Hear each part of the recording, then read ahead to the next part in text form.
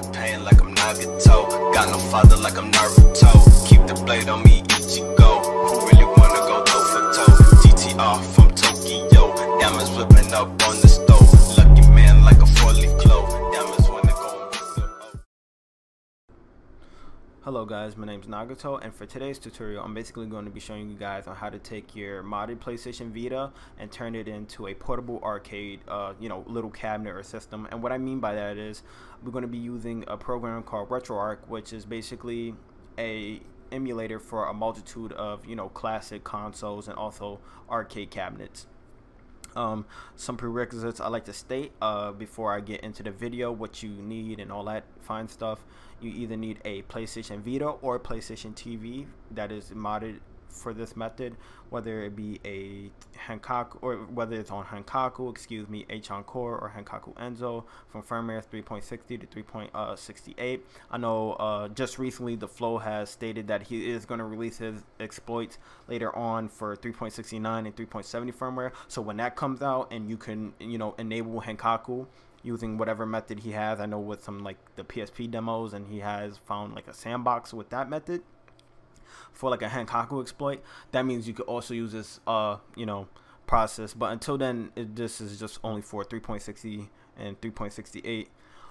What you also need in this video is VitaShell for basically to transfer files and install them, like VPKs. You also need FileZilla or your actual USB cable to connect to the PC for transferring files. In this case I'm going to be using FileZilla. And also in this video, the only thing you need is the RetroArch VPK. So I'm going to show you guys where to get that from and where to download it. So I'm going to switch back my screen off from the Vita main menu back to my PC. Okay, so let me open up Chrome. What you want to do is go ahead and type in this website. The website will be in the link in the description at the bottom, so you could just copy and paste from that way, or pause the video and then see the website here. But now this is RetroArch. You want to go ahead and go to the PlayStation Vita /TV and go ahead and hit download to download 1.7.6 RetroArch VPK. Go ahead, once you do that, transfer the VPK over to your desktop, and then now what you want to do, whatever games you want to basically put on RetroArch or on your PlayStation Vita, go ahead and make separate folders. And what I mean by that is, for example, I have a couple of Super Nintendo games, and I'll show you right here. And you could install thousands upon thousands of games for each retro console per se. But just for this tutorial, I decided to just have maybe 4 or 5 games in each set, just to make this a little faster. But what you want to do, for example, if you were doing Super Nintendo games, for example, go ahead, put all your games in one folder and just name it SNES. Same thing with the NES one. If you got Nintendo games, just go ahead and put all your NES games. If you got Sega Genesis, Atari, such and such and such. So that's what I did for this process to make it easier. The reason why I do it in this process, so when you go ahead and transfer the files over from VitaShell, or to VitaShell I should say, everything's in a organized format.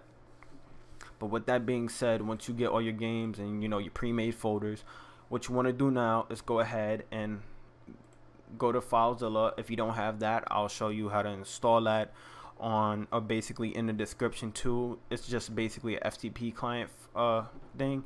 But now I'm gonna go back to my PS Vita to show you guys on how to basically boot up your FTP server real quick.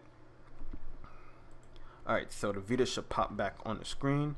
Go ahead, and most people should have VitaShell. If you don't have VitaShell, I'll leave a link in the description too for new Henkaku owners and stuff. But with that being said, go ahead and open up VitaShell for this process. And now what you want to do is hit start and then select. So if your thing is not on a select button, it's on USB, go ahead and toggle via the D-pad, and then you could switch your FTP server. Select is basically starting it up. Just remember your IP, or just look at it. And then what you want to do now is go ahead and back out, and then we're going to go back to FileZilla. So in this case, I already had my IP and port typed in. The port for the Vita is always 1337, and then your IP will be different from mine. But with that being said, once you have typed in your IP and hit quick connect, you should get the directories for your basically your Vita. Now what you want to do is go ahead to your PC, and now from here you want to go ahead and drag and drop RetroArch to UX0, and also you want to drag all your game files to here.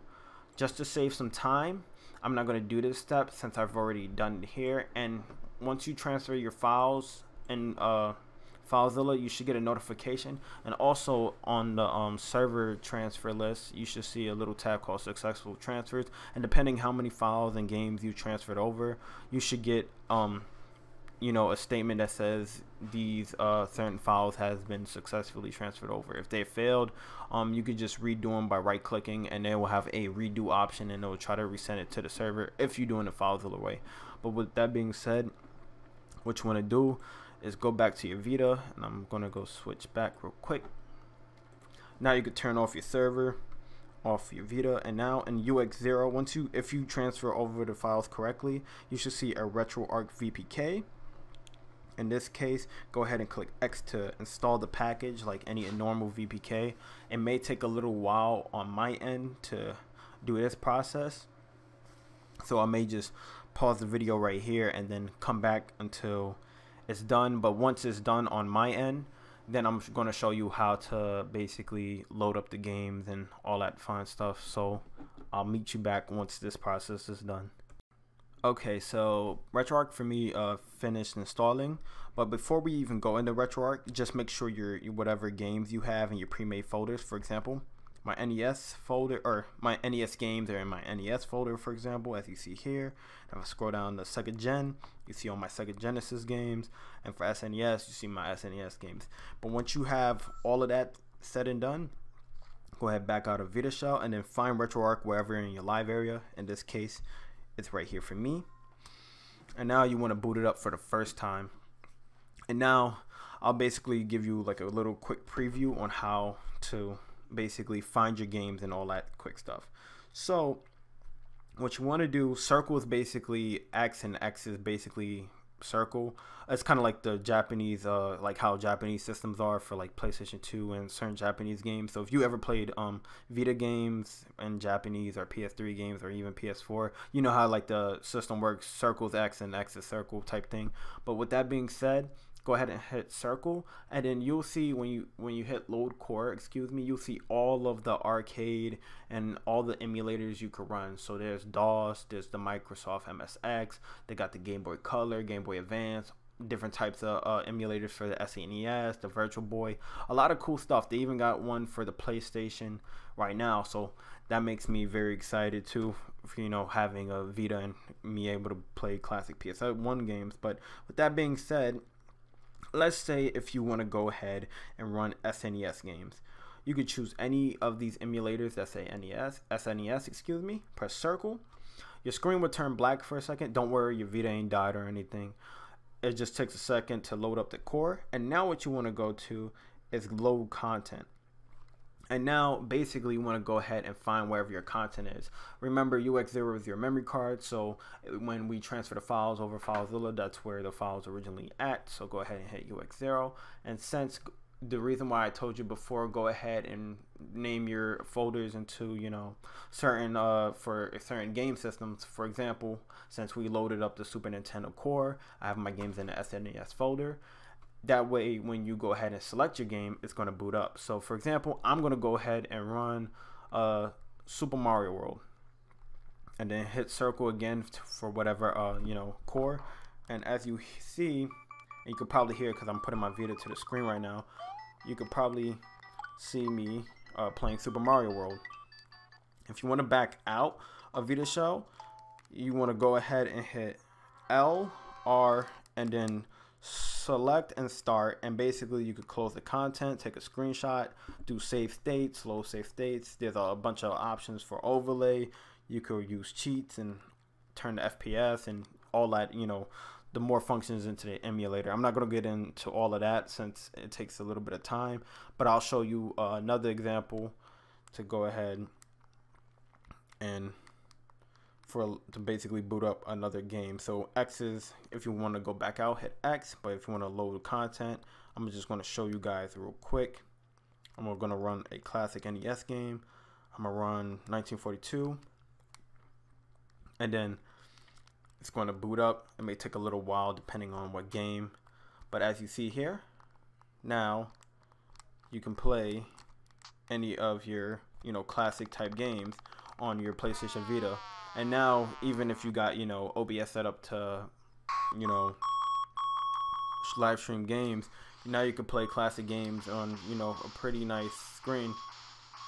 With that being said, my name's Nagato, and I'm signing out. If y'all guys have any questions on how to install this, or just want to leave a like, make sure comment it below. I usually try to read all the comments when I'm free, and try to contact y'all guys, because I do really appreciate y'all. I just recently hit 100 subscribers. I think I'm at 103, so I really thank everyone who has been basically retweeting my stuff out, who has been liking it, giving me suggestions and constructive criticism, because it's only going to make me better. With that being said, I'm out. Thank you guys for watching.